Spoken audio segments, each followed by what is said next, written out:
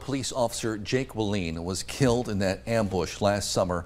The community rallied around the department. People lined the streets for processions. They built makeshift memorials where the shooting took place, and they filled Shields Arena to celebrate his life. Today, the nation joined together to honor officers from all around the country, like Wallin, killed in the line of duty. The event included a speech from President Biden. Today, we also heard from the hero of last year's shooting, Officer Zach Robinson.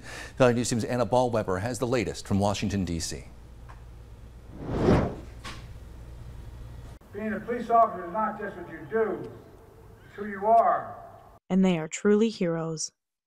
I know hearing the name of your husband, wife, father, mother, son or daughter, brother, sister, brings it all back as if you got that news just 10 minutes ago. Emotional, powerful words from our nation's president before we heard 222 names of officers who died in the line of duty.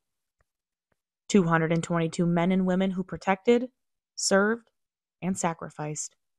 I admire your courage in being here. I hope you take comfort in the knowledge that their sacrifice will never be forgotten. Remembering the fallen officers, the Fraternal Order of Police sponsored the National Peace Officers Memorial Service.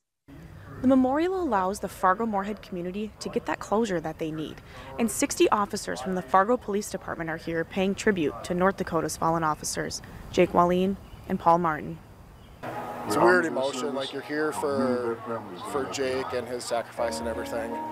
But then to get everybody out here too, to kind of just take it all in and help with that healing process for all of us. Healing the wounds for both those in the FPD and the community. The entire city of Fargo stopped in its tracks on July 14th, and on May 15th the next year, the very same thing happened. This time, to remember the heroes that walk among us. In Washington, D.C., Anna Ballweber, Valley News Live.